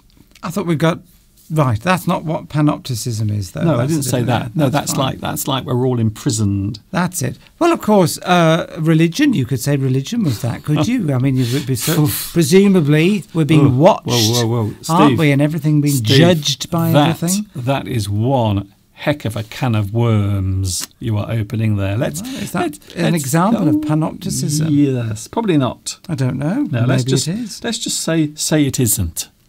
So aliens then. Aliens are watching us. Okay. A big experiment. There's a joke. I had a nightmare when I couldn't wipe my arse. It was the shittiest dream ever. Thank you, Brenda. Thank you, Brenda. We're just balancing. We're getting very serious today, so that's just... Thank you for encouraging Steve to say some swear words. We did enjoy that. Thank you very much. Mr. Duncan, I like the way you think. It's like your images in your brain. Yes. Would you like to live inside my brain for 1 hour? Trust me. It's a very busy area. A very busy place indeed. Brenda's got another joke here. Thank you, Brenda. You're giving us some... you're lightening the mood. Can you just make jokes that don't involve swearing? Why couldn't the toilet paper cross the road? It got stuck in a crack. Actually, that's actually quite funny. Thank you, Brenda. Let me just find some... I'm sure I've got some laughter here. Where are we? So, yes. So why couldn't the toilet paper cross the road? Because it got stuck in a crack. That's better. Thank you, Brenda. Any more toilet jokes will be welcome. We like that one. We like that joke. Very good. That's cheered me up. My humour has been lifted into the sky. Jamila says, do you have to wear a mask while at work? Well, in the UK, it's quite obvious. Practically nobody is wearing a mask in the UK. The only people wearing masks are, well, Chinese people or people from Asia. Yes. To be honest. I mean, I'm not saying that to be racist. I'm just saying the only people I've seen, even here in Much Wenlock a few days ago, there were a couple of people from Asia. I'm not saying they were Chinese, but they were from Asia and they had face masks on. So I guess they were tourists, but they were wearing face masks. So I haven't seen anyone I really have to be so careful what I say. Just one person on Twitter, that's all it takes. Just one person on Twitter can end your career completely. But yes, you know what I mean. So I haven't encouraging them. You can't say anything nowadays. I'm just trying to make a point that I haven't seen many people wearing masks. English people. But then you could have Asian people born in Britain who might be wearing. It's just so difficult nowadays. Well, we're just making, that's our observation. Yes, but yes. Although it has been shown, apparently, the evidence would suggest that the masks don't really protect you. Okay. Apparently the evidence suggests, not me, I'm not making this up. Where is the evidence? Just reading. It's been on the news, been on the television, it's on the internet. Oh, well, it must be true then. The face masks, well, this is scientists telling you.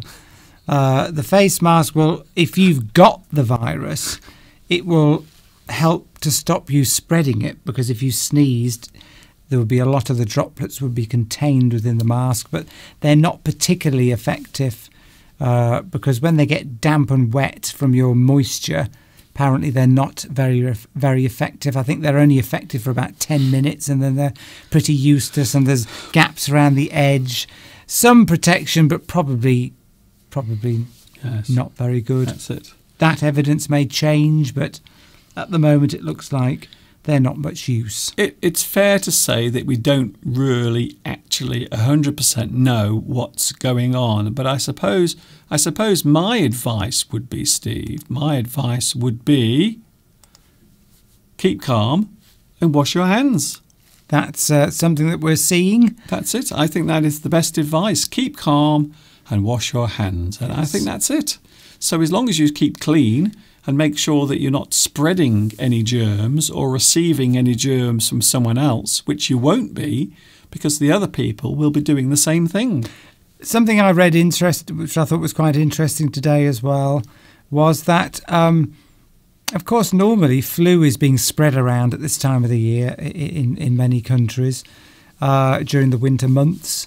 And they've already noted in some of the countries where this self-isolation or this lockdown has been taking place, that the number of cases of flu has dropped dramatically as well, which just goes to show that normally we've got flu spreading around and we don't necessarily take precautions to stop other people getting it.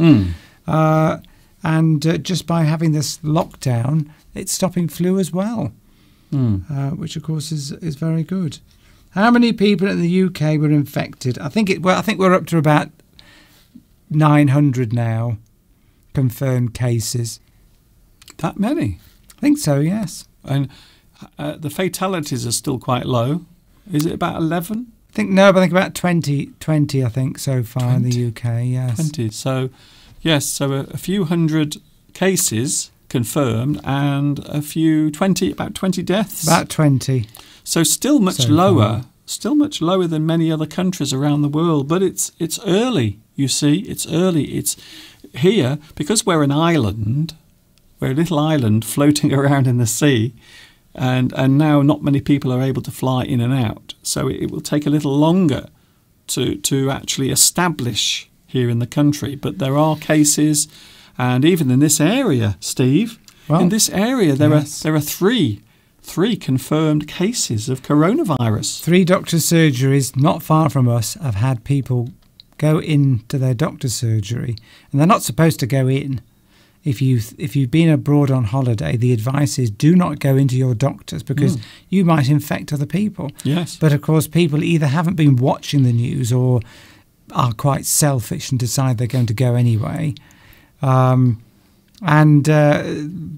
people have gone in with temperatures, gone to the hospital, and they've been tested and they're positive. So yes, there are cases everywhere. Of course, although we've detected through testing, you see, that's the other thing, because we're not testing everybody. See, different countries are doing different things. South Korea have got, I think, the highest testing rate of any country outside China. So they're testing thousands and thousands of people.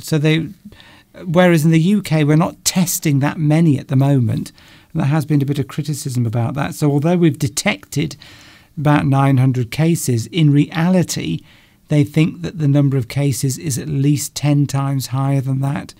So we've probably got 10,000 cases. But again, because we're not doing that much testing, we don't know the exact figure. Whereas in South Korea, they're testing anybody that moves. That's it. So that they can get a good picture of how the disease is spreading and who should be isolated, etc. Let's go back to the live chat because we are leaving in a moment. We've gone way over 2 hours. It's gone 4 o'clock, Mr Duncan. Yes, that's I didn't know it was that late. Yes, you've been enjoying yourself, obviously. Yes.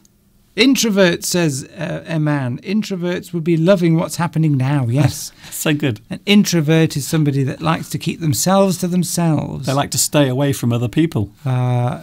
Yes, it's perfect. I don't know whether introversion, it just means somebody who keeps themselves to themselves. Maybe they don't talk a lot. It doesn't necessarily mean that they don't socialise as much, but probably yes, that probably would do. Okay. So they're not. Well, it's a broad word. Introvert. It's a broad word. So introvert is a person who doesn't like to speak to other people or mix with other people. They tend to keep themselves to themselves, and quite often they might stay at home. They might not have a busy social life. So I'm not judging.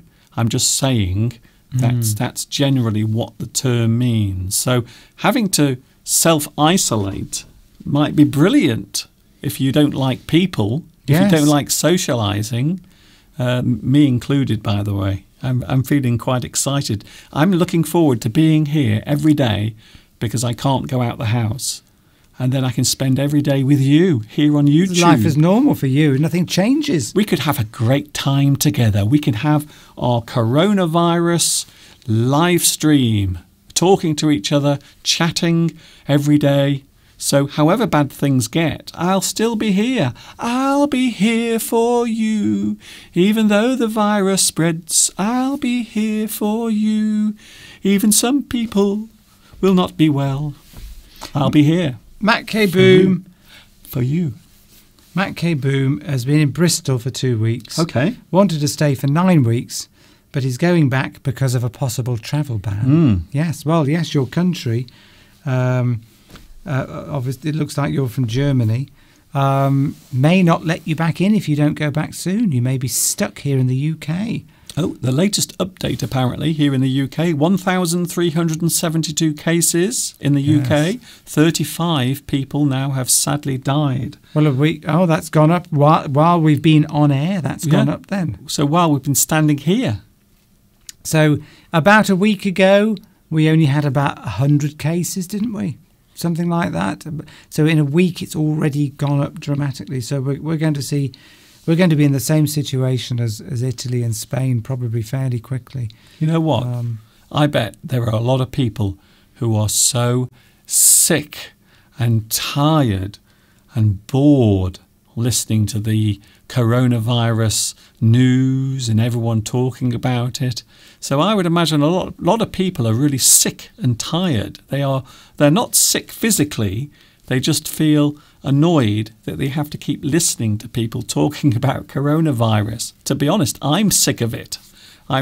You put the news on and it's like all you hear now, Steve, is blah, blah, blah, coronavirus, blah, blah, blah, self-isolation, blah, blah, blah, virus, blah, blah, blah. It's just the same things over and over again. So, yes, it's driving me crazy as well. Huang makes a comment there about the common cold.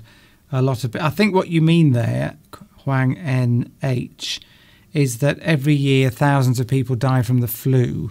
Not the common cold doesn't kill you. Yeah, I think you mean the flu. And that is true. To put it in perspective, every year in the UK, about 7,000 or 8,000 people die from flu, but that's not reported. But of course, the issue here is that we don't know how many people could die from this new virus, and that is on top of the flu as well. Yes. So we're dealing with... That's why it's so serious. We're dealing with something that's unknown. Yes. We know about flu, but we don't know about this particular virus, so we don't know what it can do. We are still learning about what it can do. We know certain things.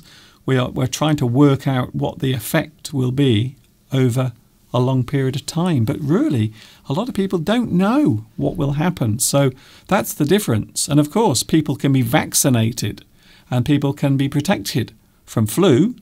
However, again, just like with coronavirus, it's vulnerable people, people over a certain age who are more likely to become very ill and die, whether it's flu or coronavirus. And Lewis makes a point there, he's touching on a point there, that these types of viruses quite often don't last for a long period of time. Mm-hmm. So quite often, like with the flu, you'll get the virus will go into the population and then it will subside, it will go away. So that's what, of course, people are hoping, that the virus will have its day, it'll have a bit of a splurge, a lot of people will become infected and then it will just naturally die out after a few months. It may happen, but we don't know how this virus might behave yet. And in terms of a vaccine, that's at least 18 months away. Yes. And by that time, Lewis, you make the point there, the vaccine may be fairly irrelevant because it may have spread everywhere throughout the world, and 80% of us may in fact have developed natural immunity and we don't need the vaccine anyway. So the vaccine is only useful if people haven't really been affected by it, or if they can now protect themselves naturally with their own immunity. I read today that by the time the vaccine comes out, this disease may be gone anyway, naturally. Have you heard this morning what some of the newspapers are saying? No. They reckon it'll be April. What? They say that it's April. They're now doing human tests. Oh, well, yeah, they are probably, they have got trials ongoing. Okay. But it takes such a long time to do the trials and to make sure that it's safe and effective, and then manufacture it in large quantities. It's going to be at least 18 months, they think, this isn't me saying this, before an effective vaccine in large quantities will be available. Anyway, I think we should go. Do you know why? Because we've been on now for 2 hours and 15 minutes. And there's the spot of hope that we will end with, Mr Duncan, that this virus might just blow itself out after a few months, and then by the time the summer here is gone, we may be all safe and well. Look at that. Spring is definitely here outside. Spring is on the way in the UK. Look at that. That is the view right now out of my studio window. That is a live view. Blossom on the tree. Blossom on the trees. The sheep in the distance. It's feeling warmer. The sky is blue. The sun is shining. The birds are singing, building nests. That's it. Hope is there. We can touch and feel hope. That's it. I feel like I'm on Noah's Ark. I open the window to let the dove out, and then the dove comes back with a little, what does it come back with? Isn't it a branch from an olive tree? Is it? Yes. Isn't that where the olive branch comes from as a phrase?